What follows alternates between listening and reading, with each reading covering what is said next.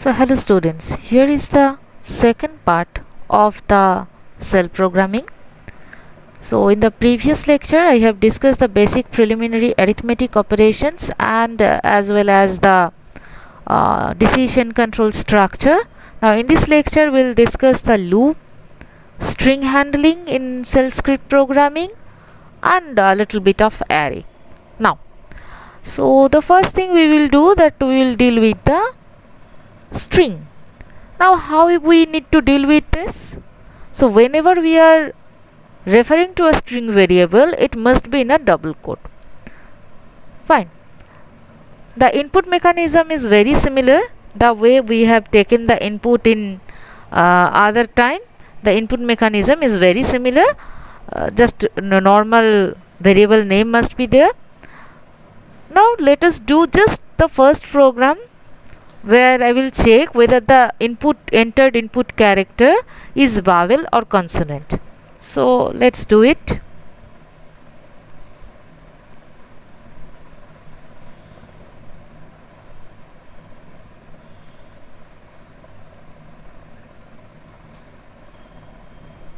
Read L is the variable name. Then we'll do one if else if block.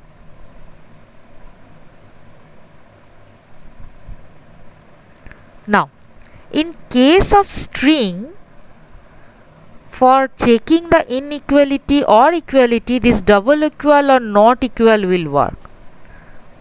So if it is equals to A, or, so for or there is logical operator hyphen O. So my vowels are A, E, I, O, U. So let me write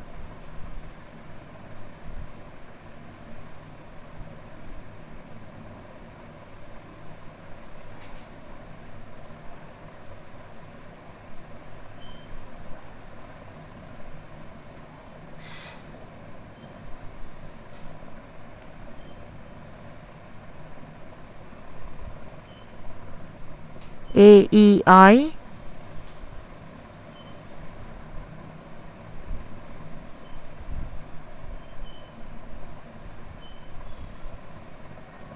A, E, I, then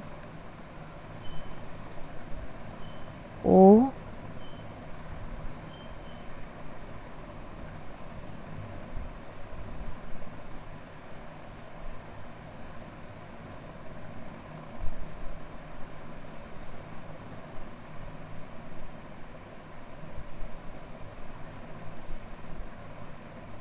okay. So this is, these 5 letters are there. If they are matching, again you may take the capital letter differently, another statement, that's up to you. Fine, I'm just giving you that the example how you are supposed to use this. So these are all vowel, else consonant. Now definitely you can rearrange this program, whether this is a number, whether this is a letter, all the thing you can do. Fine, that is up to you. So this is this much. Now let me try to run this, whether there is any error or not, we need to check it.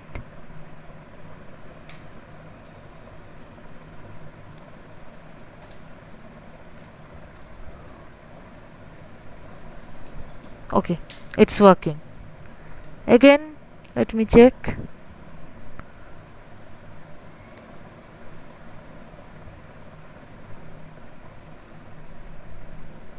Okay, consonant, fine. So this program, whatever I have written, it's correct. Now I have shown you that to deal with a single character. Next, another sample program I'll write that for example there is a system where there will be one username and password, and if it is matching with the existing username, existing password, then there will be one welcome message, and otherwise there will be one just rejection message or restrictive trespasser, that kind of things will be there. Means I just want to show you that how now you can deal with the string of character. Fine. How you can deal with the string. Fine. So just take the input. So in case of the string, what you need to do, you need to deal with the string within the double quote, and for equal or unequal you need to use that double equals. Here I didn't have used that minus eq, that particular operator I didn't have used. You need to use this one. Fine.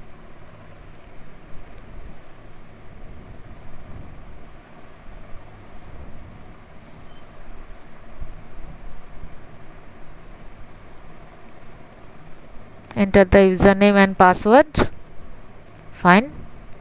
Read both the string, name and pass.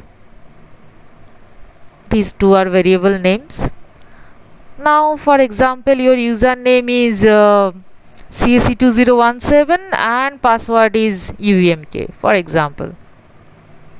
So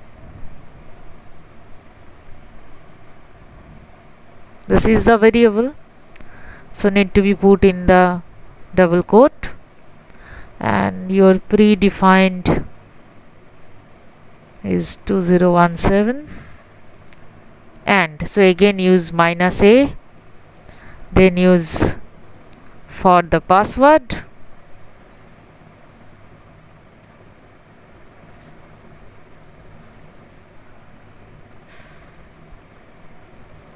UEMK. So this is the logic, and if this is matching, then echo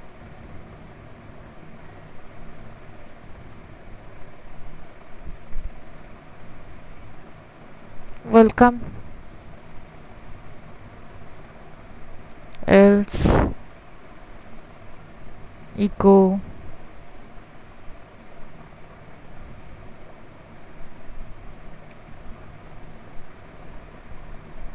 fine. Fine, this must. Okay, you can just this way. So let me check. So this is the format. Just I am showing you how you can deal with the string. Fine. If something is not equal, then there will be just the not symbol. You need to use these operators in case of string in cell programming.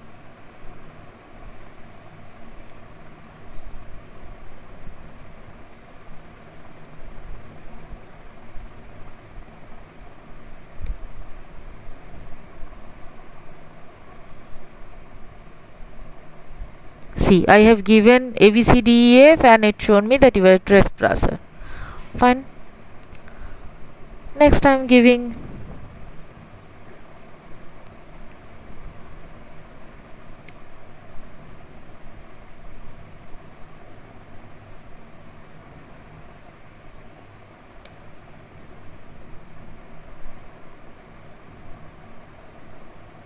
welcome. So that is there. Fine. So this way we can deal with the string. The next thing we will learn that how to use the loops. So in case of cell programming, there is the while loop, there is the for loop, and there is one until loop. So until and while work principle is almost same. While is having all kind of flexibility that we can get in other programming language. In case of for loop, there must be the entire number list must be given at the beginning. So that is not that much flexible.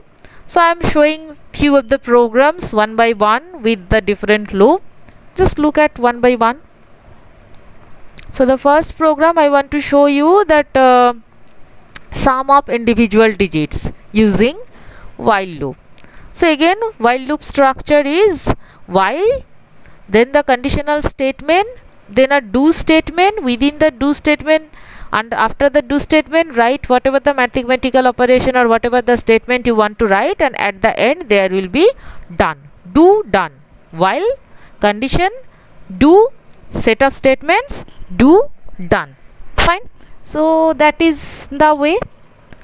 Now next we'll do one program sum of individual digits using the while loop. Fine.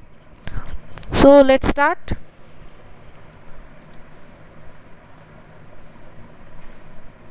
Yeah, let's start.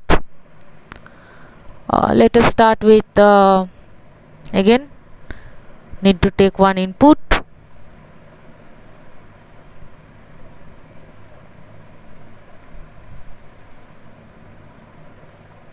Read n.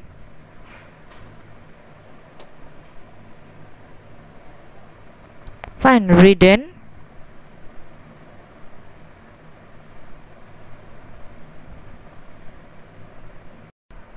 Okay, so I will read one number, fine, and then we'll check. Means I know the logic. What I need to do, I need to find the remainder. I need to store that continuously, and again I need to divide the number into its by 10, and again I need to do it, and I need to continue entire thing till the number is becoming 0. Fine. So let us take one variable assigned with 0. You can correlate, the logic is same, just the syntax is different. So I am discussing here few of the programs of different type, and so that you can understand the way. Not equal, see I am taking the half any equals to 0, then do, so that these are the part of the syntax. So next I need to calculate. So I need to calculate first the remainder.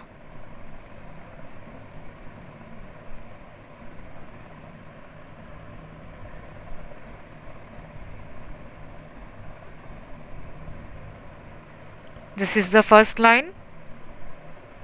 Next, sum equals to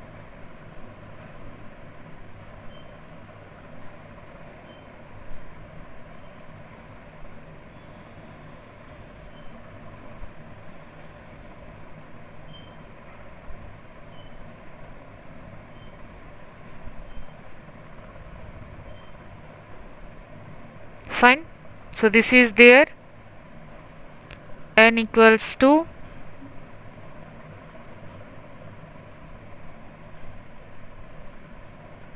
XPR again. I need to divide the n again. Just you know all the logic. These are all simple program. You just need to apply the syntax properly. Done. And then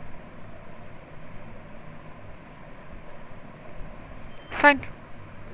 So let us try to run it. If any problem is there, definitely it will stop me from execution. Okay, I am giving one input.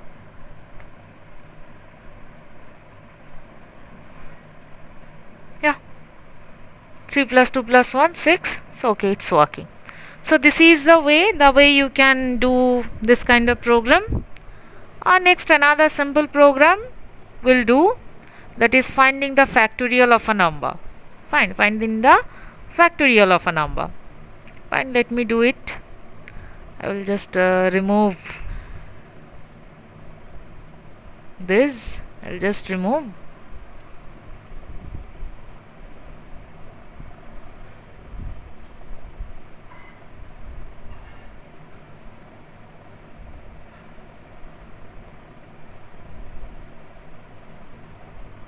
And I need to read the number. Then for factorial, I am taking another variable, and that must be initialized with 1. Next, there I need another variable 1. Then $I not equals to $n. Then I need to calculate the factorial. Fine. So fact equals to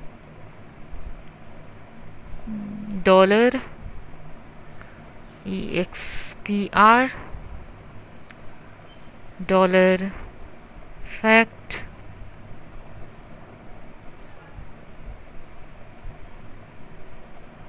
dollar I. Fine, so this is the main. Then I need to increment the I. So this is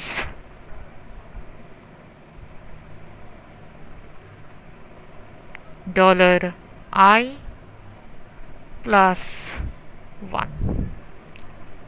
Fine, and at the end just print the factorial value. Okay, so this is this. Hopefully there is no error. Let us run.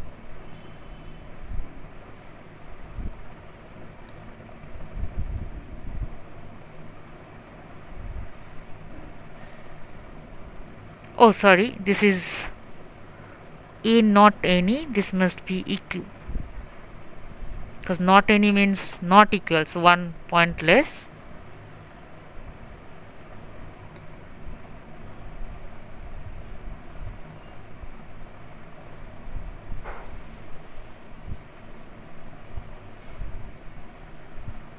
There is some error, I think. Let me check.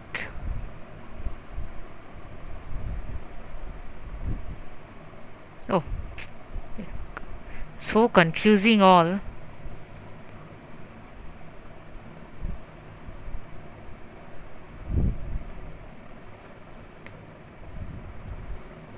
Okay, sorry for this silly mistake. So 5, there will be 120. So this is the operator. This must be less than equals to, somehow I given some other thing. So this way you can do this while loop. Now let me give you one example. The until loop I am not discussing, that is very same. Instead of while, there will be one word until only. Before I going to the nesting of the loop, let me discuss another programming with your for loop. Now syntax of the for loop is that there will be one variable and you need to give the upcoming all the values of the variable, means initial to the last value, all the variable value you need to give the entirely. So the syntax is for space variable space in, then you need to give a list of number. Fine, then you need to give a list of number. So that is the thing, that is not flexible as this while loop. So with that we will do the sum of n natural number, or rather sum of 5 natural number. So we'll do in this way. There will be no this kind of thing. Directly I will write the loop. Fine, so there will be one sum, as I will do the summation of first 5 number. Then we'll write for I in. So I is the variable name, the loop variable, and in is again the keyword. Then I need to mention the list of number or list of the elements where you are going to search for anything or want to use. That list you need to mention in this way. Then again do done. There will be same thing, sum equals to $expr $sum plus space $I. Fine, so that is for summation, and then increment the I also, same thing, $I plus 1. Done. So just run it.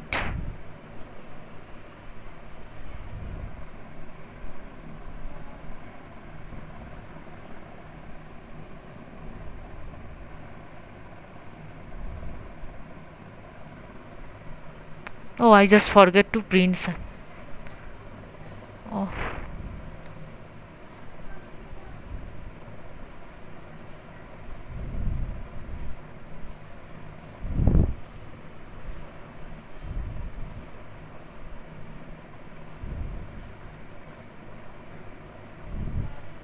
So 15 is the answer. So just I am showing that this is the way you can do it. Fine, this is the way for using the for loop. Next we'll do another program to print one pattern, Fine. Next we'll do another program to print a pattern using the while loop. So I need to do the nested loop here. Fine. One of the popular pattern I will do. So for that I want to take the input as number of lines.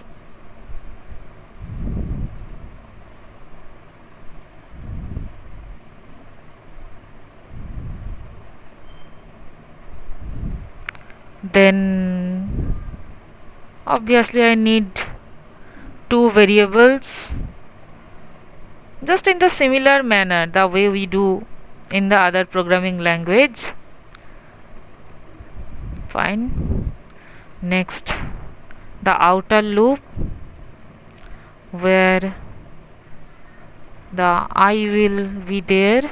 I have initialized I with this. Then inside that the j loop will be there. Then j equals to 1. Then we'll write while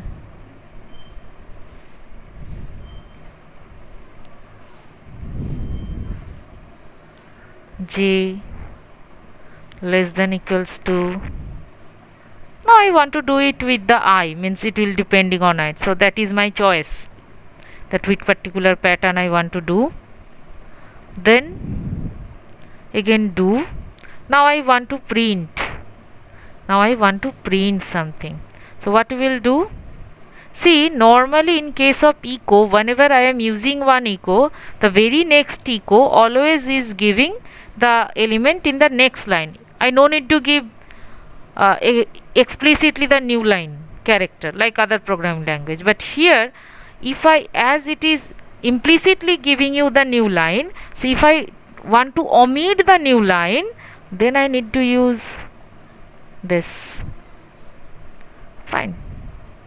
So I want to print the value of j. Fine. This, and then I need to increment j here.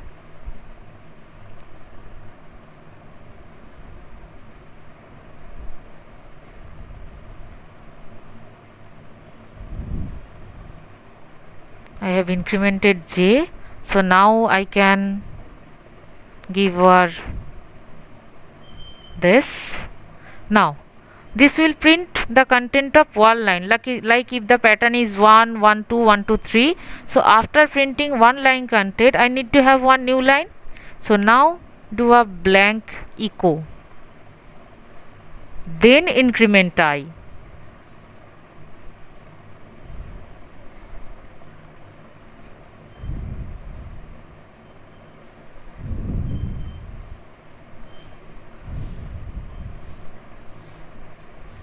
Then you can complete the I loop. Hopefully no error is there. Let me run this.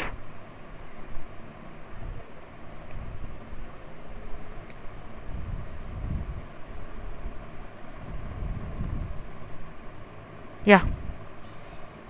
1, 1, 2, 1, 2, 3, 1, 2, 3, 4, 1, 2, 3, 4, 5. Fine. So this way you can get the output. Good. So you can do the nested loop operation using the while loop. Fine.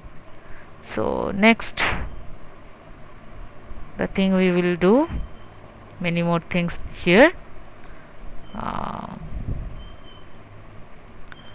So next program we will do with the prime number. Fine. To show that whether the break continued both exist. Here I am just going to show you that the break exists. Fine. So as break exists, definitely the continue will also exist. Just I am showing the prime number program to show that how break you need to use here. Fine, that I need to show you.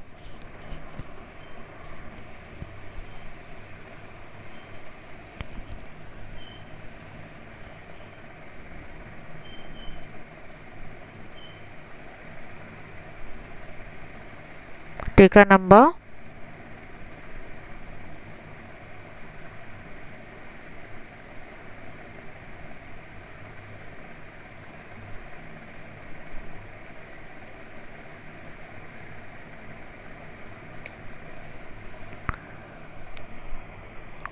then for doing the prime number we generally take the half of that.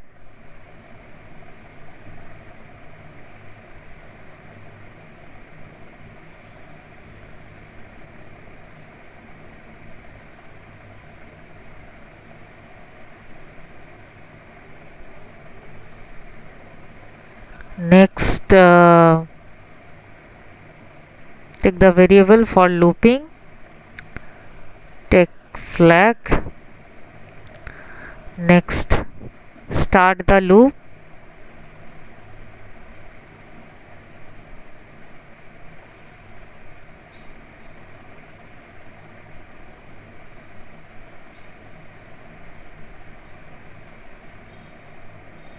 I less than equals to the half of the number. Then do the required checking under the while block.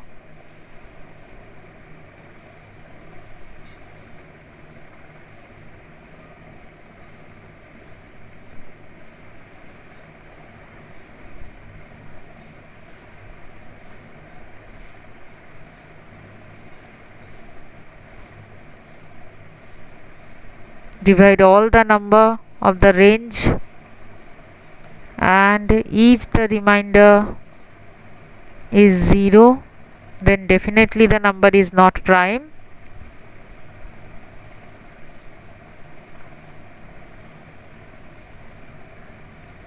Set the flag equals to 1. Do the break. No semicolon, just break.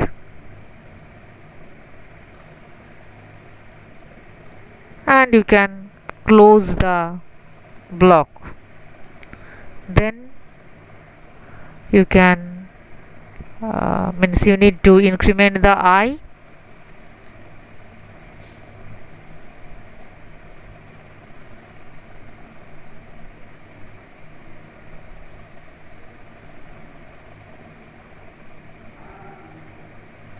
Then you can complete this.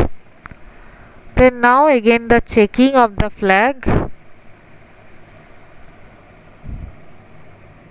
If flag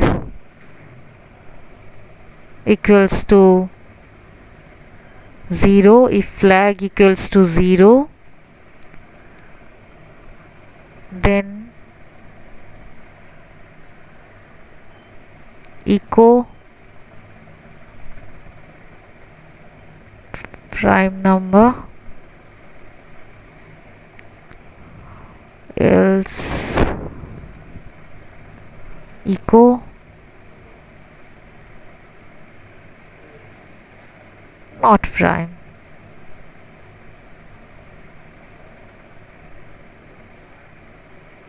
Fine. So after that, close it. So I think it's complete. Let us check.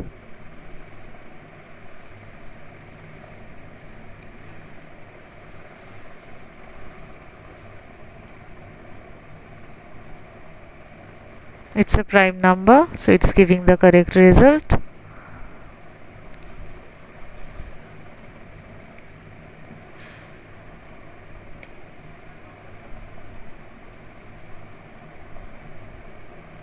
Not prime number. Fine. So this way you can use the break statement and all. Next we'll discuss about array, how you can use the array in case of this particular program. Fine. So that is the thing.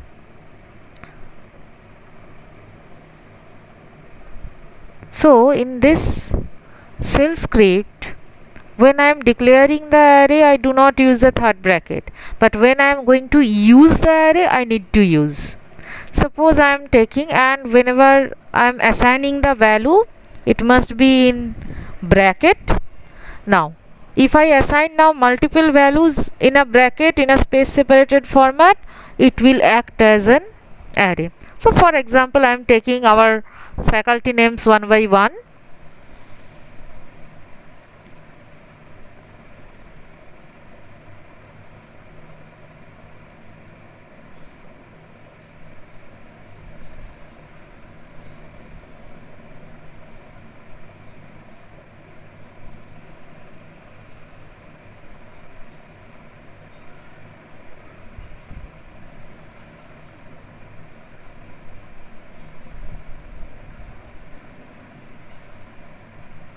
Fine. So all these are there. Now suppose I want to print only one name, then what I need to do? The syntax is echo dollar second bracket, then within the third bracket the index, second bracket close. Only this much. Check.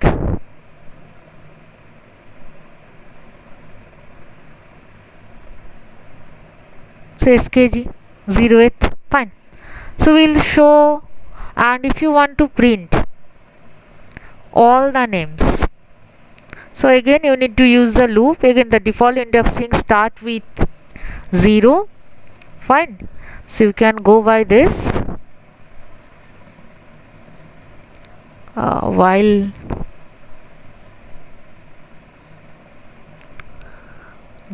$I, the number of items are 5, so I am taking 0 to 4.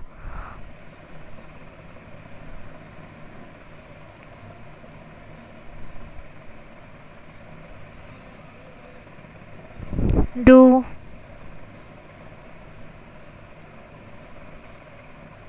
echo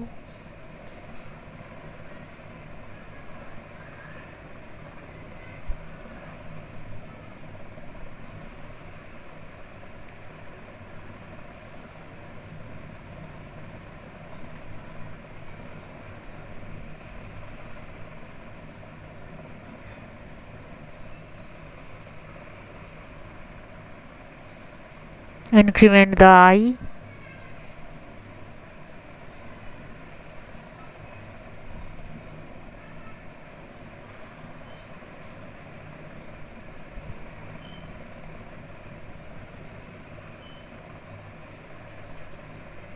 Fine. So let me run.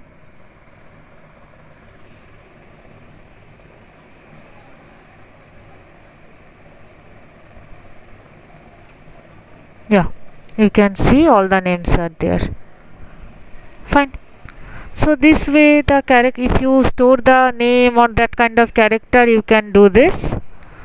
Now we'll do just another program that taking the input in the array from the user, and then what we'll do, then we'll do just summation of all the array elements. Fine. We'll take a list of elements from the user, then we'll do the summation of all those number.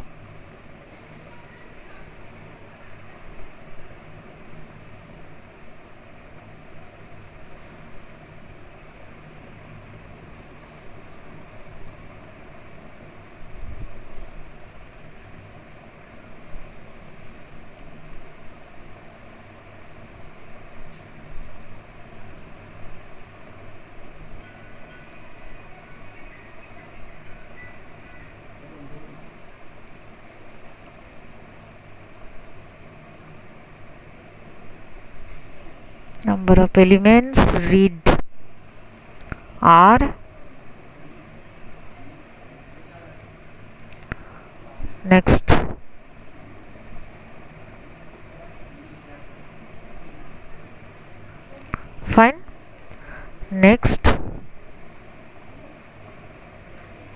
while first you need to take the input in the array, then take this range, then do the statement, take the input in your array,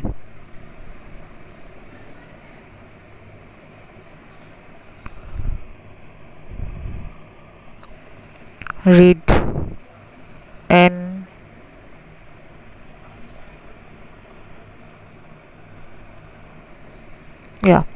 read n $I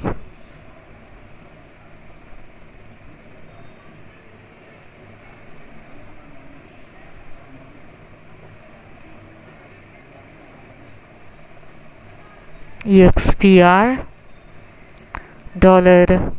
$I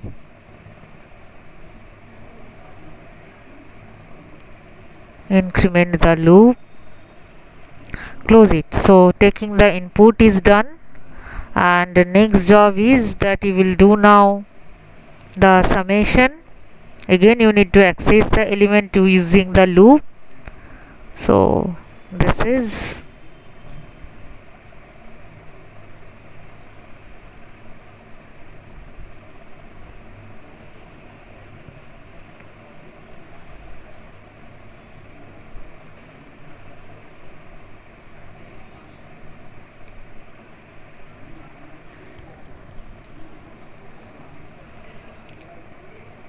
calculate the summation of individual array element.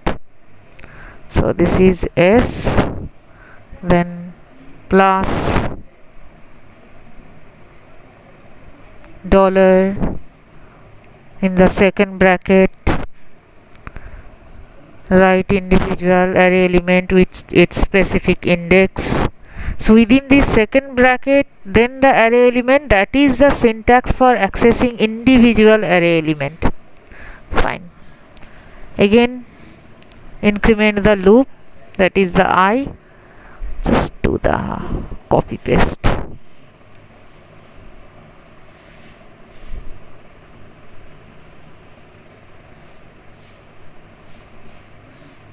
Close the loop and print.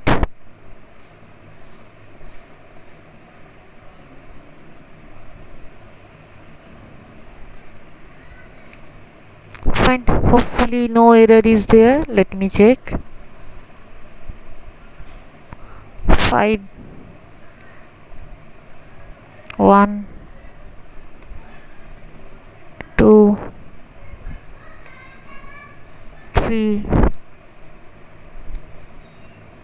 4 5